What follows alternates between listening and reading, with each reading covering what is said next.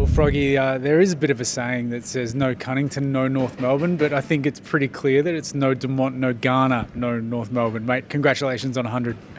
Thank you. Not sure about the saying, but my milestone game seemed to be very successful for us. I haven't lost one yet, so maybe we make a big song and dance about 101 as well.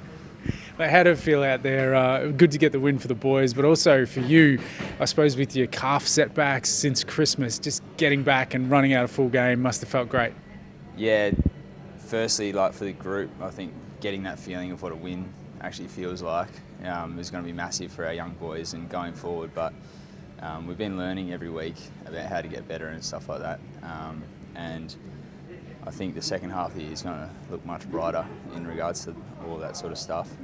Personally, yeah, a bit of a journey, like never had a soft tissue injury or many injuries at all, really. So sort of had to go back to the drawing board, look at being as professional as possible, and yeah, like it's strange when you can't trust your body for a little bit. So I was just happy to just be able to run flat out initially. So just enjoying those little steps along the way. And now to be back out in the AFL field is a really good feeling.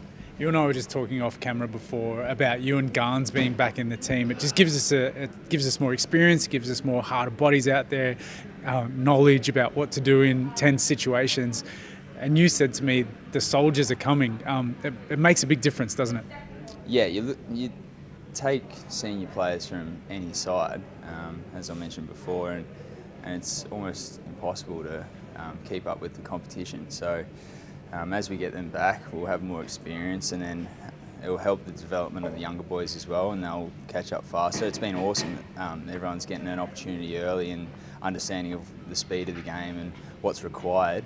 But then it's also nice to have some senior players around them and to help them along the way, so help them with the journey, I guess. Well, mate, welcome back and congratulations on 100, and let's look forward to 101 and another win. Yes, very much so. Let's go.